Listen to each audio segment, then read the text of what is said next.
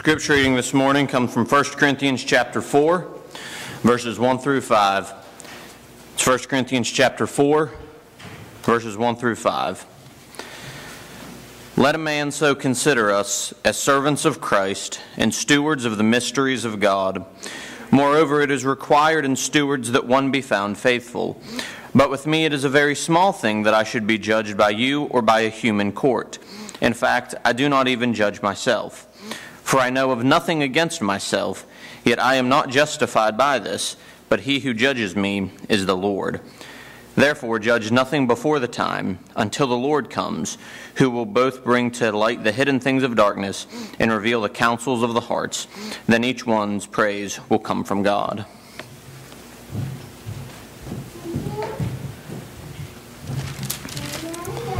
Good morning. It is good to be here. It's good to worship God together. In fact, I was thinking about it's been a while since the last time I stood before you. In fact, after that, the whole world shut down for a few months, so hopefully that doesn't happen again. As we live in a crazy world, in fact, we're living in a world with individuals who are truly suffering from an identity crisis.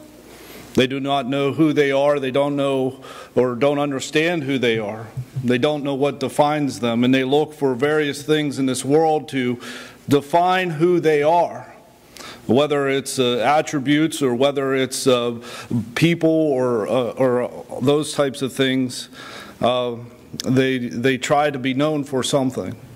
We see in our scripture reading, Paul wanted to be known as a servant of Christ and a steward of the mysteries of God.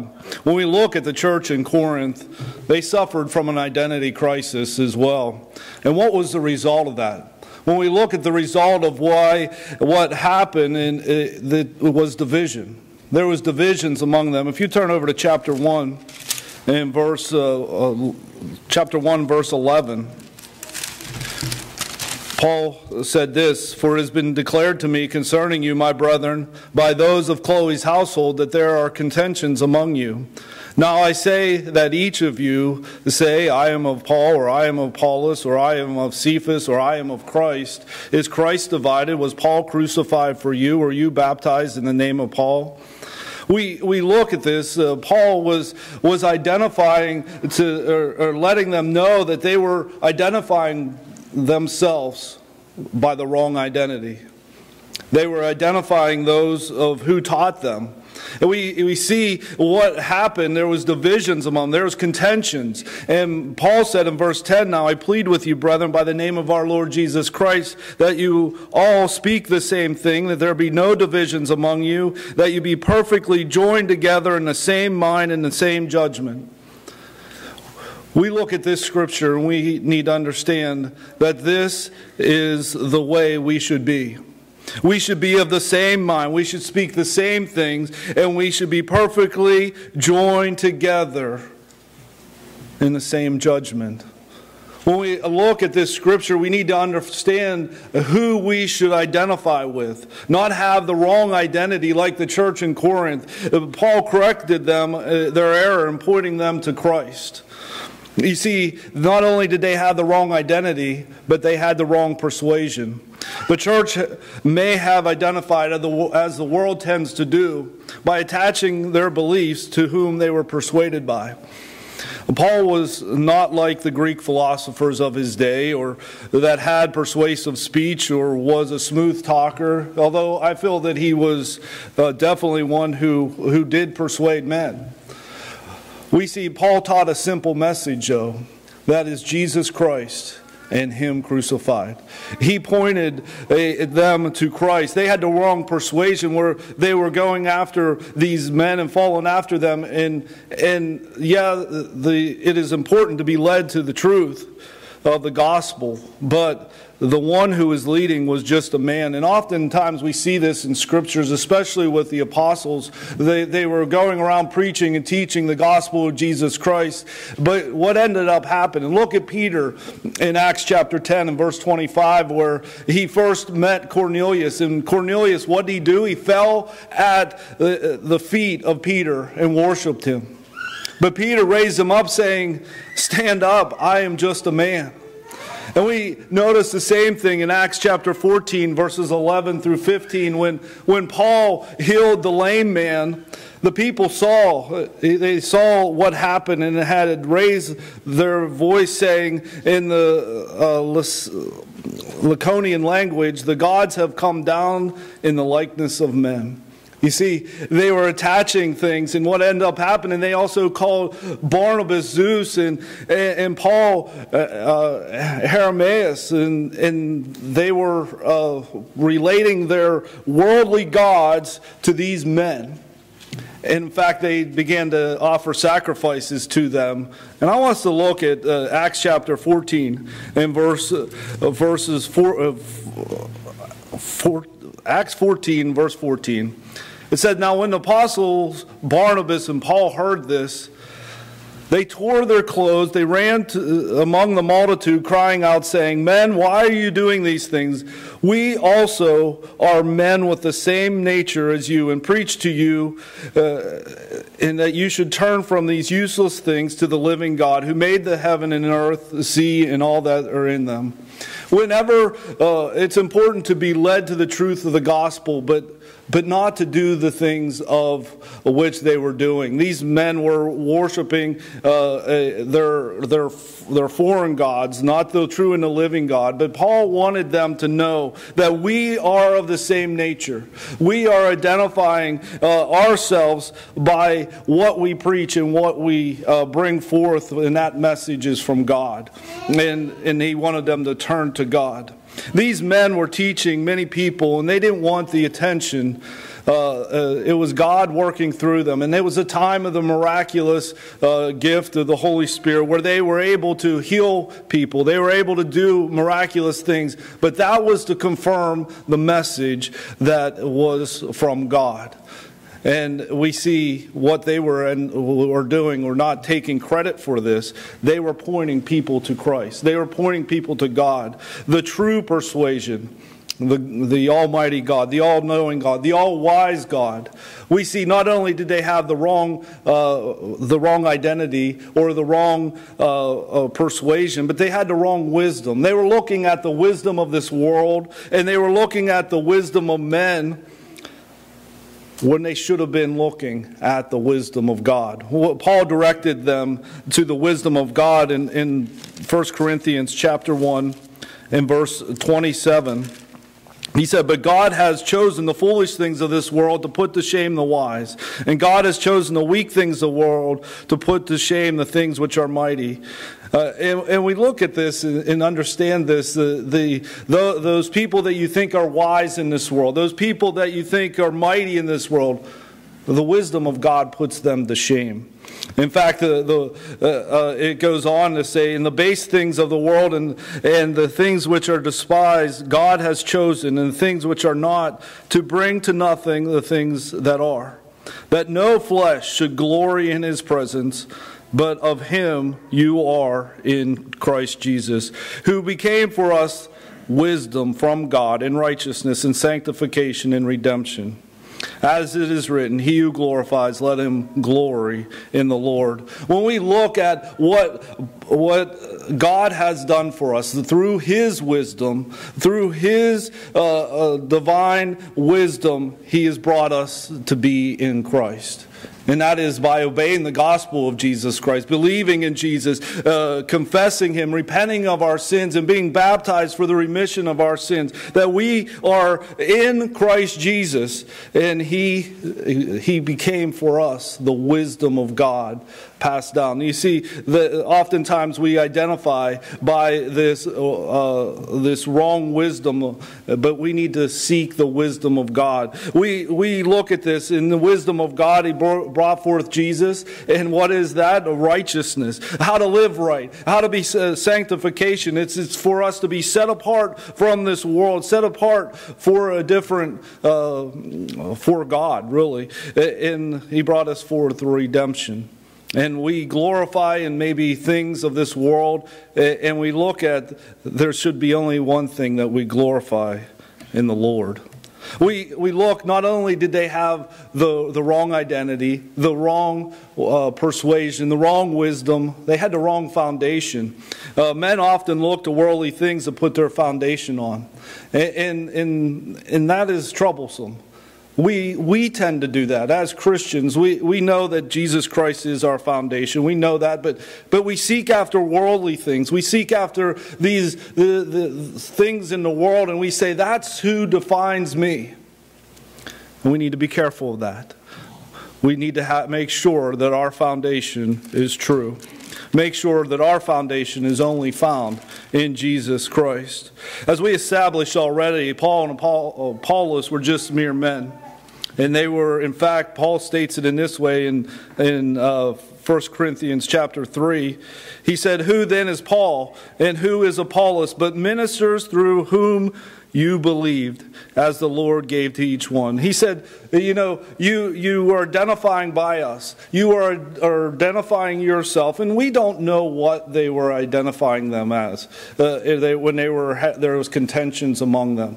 We don't know if what those contentions were. It's not revealed, but we do know that that caused division.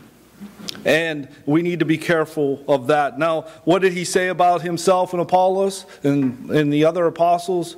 That we're just men of whom you believe. And it's interesting, Paul illustrates this to go on. He said, "I planted, Apollos watered, but God gave the increase." We often use this as we preach and teach in evangelism to say we each need to do our part. One has to plant, another one has to water like Apollos did. And we see, but God is the one who gives the increase. He's the one that provides. Now, I want us to look at verse 8. Verse 8 here says, "Now he who plants and he who waters are one." You see, we each have our part, and we each have a responsibility to do the work of leading people to Christ. We each have that, and it goes on to say, "And each one will receive his own reward according to his own labor." But when we look at this, it only works if we are unified together. Unified by the simple message of Jesus Christ. And we need to make sure that our foundation, as it says in verse 11, "For no other foundation can one lay than that which is laid, which is Jesus Christ." We see that oftentimes there are worldly wisdom that produces worldly foundations. But God's wisdom put Jesus Christ as the only sure foundation that we can stand on. We look at the world, the craziness of it, and the things that is going on in our time, in prior times, even in the future. There is only one sure foundation, and that is Jesus Christ. Being found in Him, being right with Him. We look at what Paul said in chapter 4 in our scripture reading this morning, verses 1 through 5. We see, "Let a man so consider us." You see, he wanted people to look at him, to view him, to understand who Paul was, and who Peter was, and who all the other apostles were. And I think that's let a man so consider us. The us is the apostles, those teachers, as servants of Christ and stewards of the mysteries of God. You see, Paul desired for him to be viewed in that way, just a servant of Christ. You know, look at all of Paul's earthly prestige. We can look at Philippians chapter 3, and I'll just summarize it, verse 4 through 11. In some of his earthly prestige was he was circumcised on the 8th day. He was of the stock of Israel. He is from the tribe of Benjamin. He's a Hebrew of Hebrews. He was a Pharisee concerning the law. And look at zeal. He persecuted the church. Concerning righteousness of the law, blameless. You see, this is his earthly prestige. This is what he once thought of something great about himself. But what did he go on to say? "I count it all but loss. I count it as rubbish if I'm not in Christ Jesus." You see, Christ Jesus, that foundation that I'm putting my hope and trust in is Jesus Christ. And I count everything. I count my heritage. I count my family, my nation that I live in, everything. I count it for loss if I'm not found in Jesus Christ. We tend to also attach things to our name and the things we follow after. But all Paul wanted to be known for as a servant of Christ. And if we think about this, if that was the only thing to referred to you, is that enough? You know, as you know, people know who I am in some ways. I referred to myself growing up as I was an athlete, and I played this sport and that sport. And when I went to college, and I wanted to be known for an accountant, and you know, and I could look at these earthly prestiges, these things that I have accomplished in my life, and I could look at that as pride. But I need to remember that there is only one sure foundation, and that is Jesus Christ. And all I should want and desire to do is to serve Christ. Nothing more, nothing less. All the other earthly references are nice, but the only thing that matters is to be called Christ's servant. I want to look at some scriptures that talk about servitude. If you turn your Bibles to Mark chapter 8. Mark chapter 8 and verse 34. We can look to Christ and how he viewed the service to him. He called his people together to himself and also his disciples, and he said to them, "Whoever desires to come after me, let him deny himself and take up his cross and follow me." This is Jesus looking at these people and saying, "You want to come after me? You have a desire to follow me? Deny yourself. Deny yourself. Take up your cross and follow me." We look at this denying yourself, and we need to understand that it is everything about our life we need to deny. That this individual that I once was, I'm going to deny that, and I am going to be a servant of Christ. And that is the most important thing. And he said, "And follow me. Follow me." As we look at this, we need to understand what it truly means to be a disciple, a servant of Christ. Turn over a few chapters in Mark chapter 10, verses 42 through 45. Jesus called them to himself and said to them, "You know that those who are considered rulers over the Gentiles lord it over them, and their great ones exercise authority over them. Yet it shall be not so among you. But whoever desires to become great, you shall be your servant. And whoever of you desires to be first, be slaves of all. For even the Son of Man did not come to be served, but to serve, and to give his life a ransom for many." When we look at the Gentiles, and they had this authority, and they had this, and what did they do? They lorded it over them. And they wanted to be known as great. But Jesus says to them, he says to his disciples, "You want that? You want to be great? Serve. Be a servant of me. You want to be first among you? Be a slave to all." Think about the ramifications of what Jesus is saying here. Think about how he is telling them that I want you to be a servant like this. I don't want you going out to get a big name or this or that, but I want you to serve. And I want you to be a slave to all. You want this greatness? Serve. Serve everybody. Be a slave to all. That's the message of servitude that Jesus is preaching and teaching. Paul understood this. Philippians chapter 1 and verse 21. He said, "For me to live is Christ, and to die is gain." We look at his life. The way he looked at his life was this: I'm going to live my life, and I'm going to live it for Christ. And if I die, guess what? I get to go be with Christ. In the life I'm going to live here, I'm going to live my life for Christ. He goes in Galatians 2 and verse 20, he said, I've been crucified with Christ. It is no longer I who live, but Christ lives in me. And the life which I now live in the flesh, I live by faith in the Son of God, who loved me and gave himself for me. You look at what Jesus did on the cross, in the service that he wants us to have.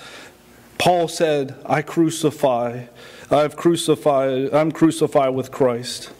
And what he's saying is, my life, everything that I had, my earthly prestige, everything, I'm crucifying that with Christ on the cross. And I'm going to live my life for Jesus. We know that we have to continue on after we become a Christian. And we know that we just can't go on to eternity to be with God forever. But we have to make that commitment to follow Jesus and to live it every day of our lives in faith to God. Why? Because he loved us and he gave himself for each and every one of us. We look also at what Paul said. Two things. He said he wanted to be considered a servant of Christ and stewards of the mystery of God. When we look at a steward, stewards is one to manage or look after or responsible for. He was one who was a steward of the mysteries of God. Now, I think it's important for us to understand what this was, the mysteries of God. Oftentimes people say that the mysteries of God, we just don't understand what God wants, and God has revealed to us what God really wants of us. But that might have been the case a long time ago. We understand that since the beginning, in fact, before the foundation of the world, God had his plan to bring forth redemption. Why? Because man sinned. We see that in Genesis 3:15, right after the first sin. We see that God's mysteries, God's way was going to be brought down through mankind.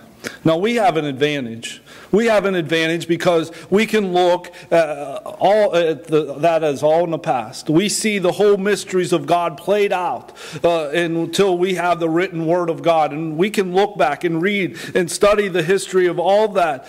And it isn't a mystery today. It is revealed. It is all revealed to us. At this time, Paul was one who was a steward of the mysteries of God. And it required something of him to be found faithful. We look at what Paul was doing. He could have spoke those things that were contrary to God's will. But yet he was one who was stewards of the mysteries of God. He was said, it is required in the stewards of one be found faithful. He said, but with me is a very small thing that I should be judged by you or by a human court. In fact, I don't even judge myself. For I know nothing against myself, yet I am justified by this. But he who judges me is the Lord. When we look at him being a steward of the mysteries of God, we understand that he came and preached Jesus Christ and him crucified. That God is going to judge him based on the things in which he preaches and teaches. And that God is going to be the one who examine him based on what he preaches and teaches. We also see it is God's revelation. In chapter 2 really deals with this, that Paul preached Jesus Christ and him crucified. And we see that is seen in natural revelation. It's also seen in special revelation, the message of God that was brought to Christ, and Christ taught his disciples, and the Holy Spirit was going to bring them into remembrance. All of this is to get to the point that God's will is going to be done. God's will is going to be revealed to us so that we can be faithful servants of God, of Christ. And we look at this, that there were some people at this time that weren't found trustworthy or found faithful in bringing forth the message of God. And in fact, Jesus dealt with that in his life. In Matthew chapter 7, let's just go ahead and turn there. Matthew chapter 7. Verses 15 through 23, he said, beware of false prophets who come to you in sheep's clothing, but inwardly they are ravenous wolves, who know you will know them by their fruits. Do men gather grapes from thorn bushes or figs from thistles? Even so, every good tree bears good fruit, but every bad tree bears bad fruit. A good tree cannot bear bad fruit, nor can a bad tree bear good fruit. Every tree that does not bear good fruit is cut down and thrown into the fire. Therefore, by their fruits you'll know them. We look at this and we see that there are those that are non-trustworthy stewards of God. They're false teachers. Whether they do it by the nature of trying to trick those or trying to persuade those, having the wrong persuasion, the wrong foundation, those types of things, or maybe it's just by they don't know the truth. That's why we need to be faithful stewards of God's Word, to make sure we know the truth and we're not persuaded by individuals who are trying to lead us away from God, but ones that are truly trying to lead you to God. Jesus dealt with this by saying, beware. Beware of these people. We need to be careful. There are some that were found not trustworthy. In fact, Jesus goes on to say in Matthew 7, in verse 21, not everyone who says to me, Lord, Lord, shall enter the kingdom of heaven, but he who does the will of my Father in heaven. Many will say to me in that day, Lord, Lord, have we not prophesied in your name, cast out demons in your name, and done many wonders in your name? And then I'll declare to him, I never knew you. Depart from me, you who practice lawlessness. When we look at what Jesus was saying, that there are false prophets, there are ones that are not following God's will. In fact, they may be calling and may have done things in Jesus' name or followed, but he said to them, why do you do these things? But don't follow me. Why do you prophesy and do these types of things, but yet you're not doing it in the right manner? Why do you call me Lord, Lord, and do not do the things that I've said? And we see here that he said, depart from me, you who practice lawlessness. We have to be careful of non-trustworthy stewards of God. And we also see Paul warning Timothy in 1 Timothy chapter 1 and verse 5. He said, now the purpose of the commandment is love from a pure heart, from a good conscience, and from a sincere faith. We look at this. Why was he telling Timothy? Yeah, we know that he was encouraging and building him up to do the work of the evangelist. He said, for which some having strayed have turned aside to idle talk, desiring to be teachers of the law, understanding neither what they say nor the things which they affirm. But we do know that the law is good if one uses it lawfully. Knowing this, the law is not made for profane, for murderers of fathers, murderers of mothers, for manslayers, for fornicators, for sodomites, for kidnappers, for liars, for perjurers. If there is anything other thing contrary to sound doctrine, according to the glorious gospel of the blessed God, which was committed to my trust. And I thank Christ Jesus, our Lord, who has enabled me, because he counted me faithful, putting me into the ministry.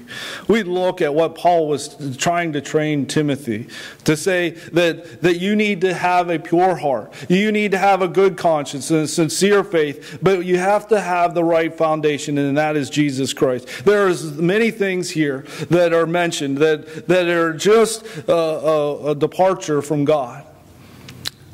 And he warned them, and he warned them to be faithful.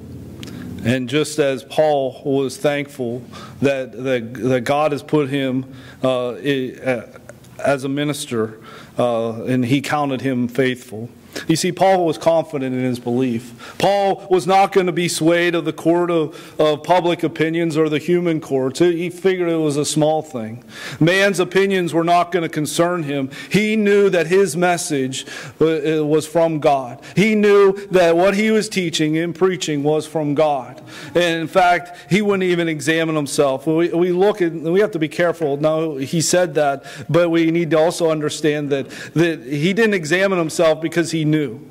And he knew that it wasn't justification, though. He knew that just because he said that I don't examine myself and I'm not from God, he knew that wasn't justification, but he knew that his message was from God, and God himself will judge him. And tonight we're going to look at judgment more, but I want to do mention of a few things. He said, "The Lord examines me. Do not go on passing judgment. He will judge me when he comes." And he also said, it gets to this point, and we can understand that man's judgments is far less than God's judgment. So we look at the application for us today. Paul wanted to be known as a servant of Christ and a steward of the mysteries of God. We have to deal with certain things. We have to deal with the wrong identity. We need to make sure, first and foremost, we as Christians are identifying ourselves as servants of Christ. And in doing that, we must be like the Bereans in making sure that we are following the truth of Jesus Christ. The Bereans, they heard the message, and they sought out Scripture to make sure that this is so. And we need to make sure when we're looking at identifying ourselves in this world today that we are just servants of Christ. There are a lot of earthly connections that we can attach to ourselves, but the only thing that matters, the only thing that we need to be known for is being a servant of Christ. That means that all earthly ties are secondary to what and should not interfere with our service to our Lord. This means we follow after the teachings and instructions of Jesus Christ. We need to make sure that we do not have the wrong identity, that we are only serving our Lord and we are in service for Him. We also need to make sure that we don't have the wrong persuasions in making sure that we are only persuaded in the truth. We are found trustworthy stewards of God's Word. Whenever we look at this, at one point Paul made mention of stewards of the mysteries of God. We too are stewards, not the mysteries of God, but the revealed Word of God. We need to be found trustworthy stewards of God's Word, making sure that we are studying the Scriptures, understanding what God's will is, what God's Word says, so that we can be faithful to God. And whenever we look at dealing with the wrong wisdom, we need to not look to human wisdom. We need to not look to human courts, but we need to look to God's wisdom and God's judgment. You see, when we look right now, the only thing that we do not have revealed to us from God is when He's coming back again. We know it will be someday. We know that there will be a time that it comes. Jesus even said, no man, not even himself, knew the hour in which the day or the hour. But when we look at this, we need to make sure that we're not looking to earthly wisdom and attaching ourselves to that, knowing that we will have to be true stewards of God's Word, making sure we apply it to our life, know it. As Ezra talks about, he learned it, he applied it to his life, and he went out and taught Israel all these things. We need to make sure that we have the right wisdom, and that is God's wisdom. We also need to dealing with the wrong foundation. We seek only the true foundation, which is in Jesus Christ. That true foundation, when we look at this, is upon Jesus Christ, building up from that. You know, oftentimes there are a lot of worldly things that build their foundations. And whenever you look at a structure, and you look at the structure of how you build on it, it's one on top of another, and you build upward. Oftentimes some build outward as well, taking off the foundation. And then we look at Jesus Christ. Sometimes that happens. People base their beliefs on Jesus Christ, but they build not upward according to the gospel and towards the wisdom of God, but they build outward, meaning that they go off the foundation a little bit. You know, maybe it's by, hey, I'm going to believe this. I know Christ said that, but I'm going to go a little farther to the right or a little farther to the left. And we need to be careful that our foundation is just upward from the true foundation, which is in Jesus Christ. We need to make sure our foundation is on the true foundation of Jesus Christ. If our foundation is on anything other than Jesus Christ, then our foundation is on sand. And we know what happens when the storm blows in. So what happens when we don't understand who we are? Division occurs. We get influenced in so many things, and each of us have been influenced in so many ways in this world. We need to be careful that we don't have the wrong identity, the wrong persuasion, the wrong wisdom, or the wrong foundation. As individuals of the body of Christ, we need to be aware and ensure that we don't suffer from this identity crisis, that we are just followers of Jesus Christ. Let me ask you this morning, if you're here and you are not a follower of Jesus Christ, you've never been obedient to the gospel of Jesus Christ, whether you believe in Him or not, you haven't committed your life to Him in service. Believe in Jesus Christ. Repent of your sins. Confess that He is the Son of God and be baptized for the remission of your sins. Or maybe you're here this morning and you haven't identified correctly the way you should have. You've gone your separate ways from the true foundation. Come back. Come back to God. If we can help you get your life right this morning, please come forward as we stand and as we sing.